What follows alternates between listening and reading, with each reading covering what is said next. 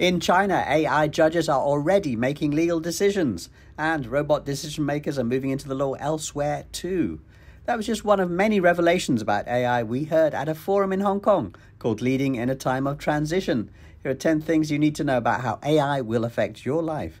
Starting with a report about New Zealand from top lawyer Nick Chan, speaking on a high-tech panel moderated by Professor Witman Hung. In New Zealand, as I understand, when you dispute a traffic ticket, there are websites you can go to, services you can use using AI to teach you how to challenge the ticket. And the adjudication could actually come out with AI. It doesn't involve a human.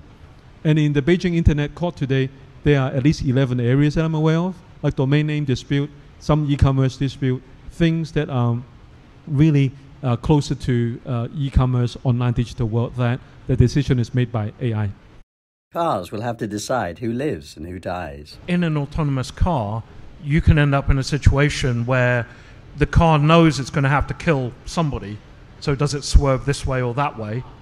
And with the internet, with high-speed CPUs, facial recognition, you get to the point where you can actually say, well, okay, that guy's 77, he's got no children, that guy's a surgeon. You know, I mean, what do you do? And I'm not sure even with a whole army of humans spending months discussing it, you could make that decision.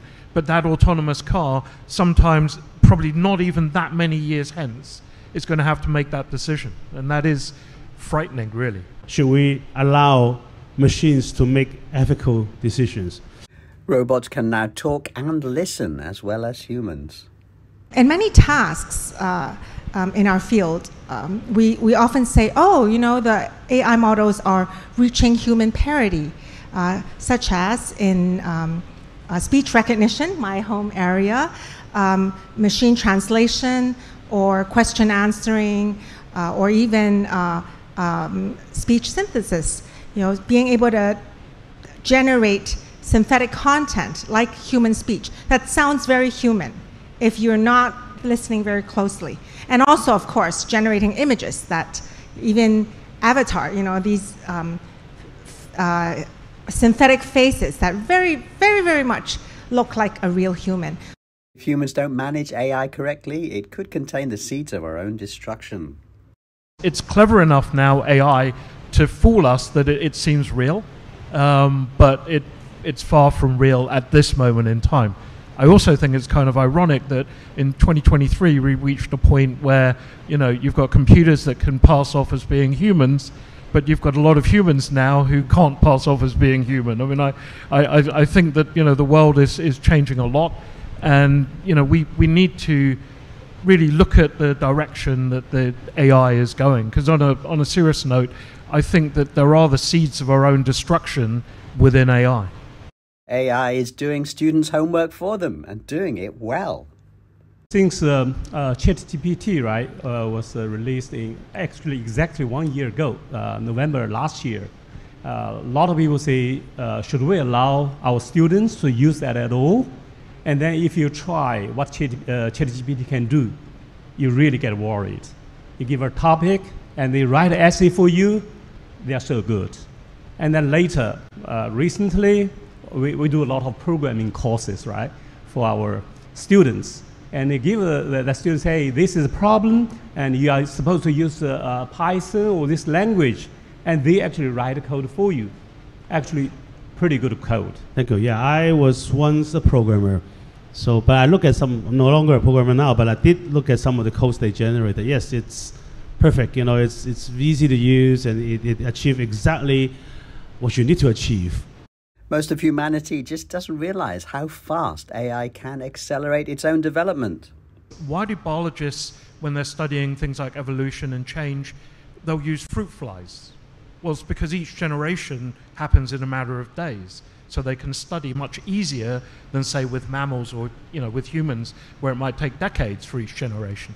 So you look at it and you think, well, once AI hits sentience, for it to evolve from a 5-year-old to essentially God is a matter of hours, maybe. And like you say, with quantum computing, it's not just it can decrypt anything, it's the fact that with qubits, you're working at such an incredible speed. the evolution is just going to be breathtaking. And then you hook it up to the internet, you've got robotics, and you've got all the makings of Terminator 2, but except they probably won't miss.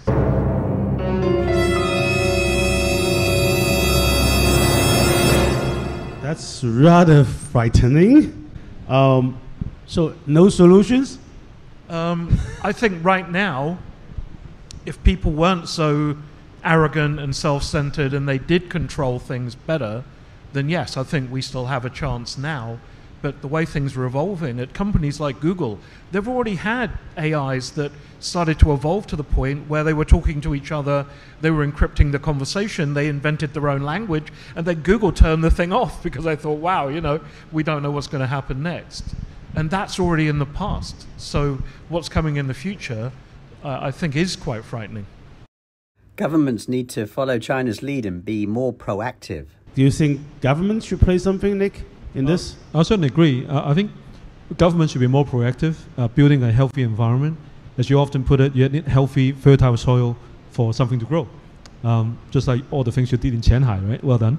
But it certainly, so in China, there are rules requiring, for example, if you interact with an AI computer, like you're going online to buy something, right, from a big marketplace, you should be allowed to, with the option to, on you could switch off the AI interaction. You should be able to say, I don't want to talk to this AI, I want to talk to a human. AI should not be used to make killer robots, but that is happening.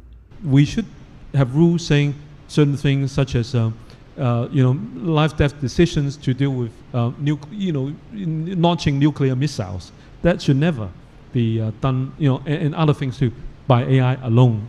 And yet the US is already putting AI in drones that are military drones today. AI will take jobs away from humans. Job replacement is inevitable. I think, talking about anchors, indeed we can now synthesize avatars that just can run 24/7 and they look pretty and they can speak, articulate well. But then we also need to see whether the audience like to be watching an avatar for so long, instead of a real human being. Research report suggests that 44% of legal jobs will be gone because of generative AI. 300 million jobs around the world will be gone, but they also say the productivity rate and the GDP output will be increased by 8% because of this. So it's not necessarily a bad thing. I mean, you think in the 80s where people came up with the calculator, where some accountants would think, oh, my job's going to be gone, but it's not that. AI must be put to work to protect us. Are there any successful, positive outcome from AI? Maybe start with Michael. Okay, well, in my company, Network Box, we get about 800 million statistical data packets coming back each day about cyber attacks. And from a human point of view, we need to react and update our client systems in under 3 seconds in order for it to be protected. Well, there's just no way a human could do it that fast. So there are, in terms of machine learning, great benefits. But the thing that does keep worrying me, though, is then when the attackers are also using AI to attack, what happens? Is it that he with the fastest CPU wins? I mean, it's kind of a crazy world. Average day, I wake up to Spotify, playing AI selected music for me to hear, to wake up to. And then if I drive to a place, AI with software will tell me which route I should take with less traffic. But we're trading off data privacy, of course, if all of your data privacy. In that sense, your car is before me, so how fast is it moving? The new technology and AI being able to transform digitally our workflow is going to increase productivity. So if I remember just earlier this year, a report from Goldman Sachs talking about the projection of the growth of annual productivity in terms of AI adoption. In fact, Hong Kong was on the right side, the highest increment in annual productivity amongst all the different countries and regions that were studied in that report. To me, these recent advances in AI actually level the competition ground. And you can see a lot of small companies, they actually be able to compete with the major players. So that's a really important thing. If some of the people on the dark web start using AI, we may be in trouble. The other part of speeding everything up with quantum computing is the access to almost all the data in the world. And it's quite astonishing. There's 8 billion people on the planet. A lot of them don't even have water and electricity and so on. So out of that, there's 12.6 billion confidential accounts that have been hacked and put on the dark web. And that means your medical record, your children's information, where you went to school, your travel itinerary, how much money you've got in the bank, just everything. About 200 data points on pretty much everyone that's on the internet is there. And if you hook that up with, doing AI and super high speed with quantum, I really don't know where we're going to be soon. Wisely used, AI could cut wastage and boost business productivity for all of us. In the fashion business, the cycle is a lot shorter now in terms of what's hit, what's on. So it's probably... That's not good news. That's more spending on my credit card. Oh, it's... no, it can reduce the cost. Next time your significant other half go and shop, then at least price will go down, because the big fashion houses don't need to spend so much wasting making things that no one buy, because they could cut short the production cycle because of AI. But I have a feeling that will just mean the fashion houses make more money, not that they'll pass it to us. Oh, this is okay. Somebody making more money is always a good thing. AI could do all our work for us. The world generally, we need to be more productive, go work faster, work smarter, and have a good work-life balance. So being able to... How do you do that? How do you do that? Work harder, smarter, and a work-life balance. That sounds like well, let the computer do all your work. It is possible, although human nature does dictate against it, but it is possible that we could have, forget work-life balance, we could just have a really great life, and AI and robotics and so on does everything for us. That's not work-life balance. Yeah, that's just have a great life. Yeah, just have a great life. That's it. Yeah. Leading in a time of transition was a forum organised by Friday Culture and the Hong Kong Coalition.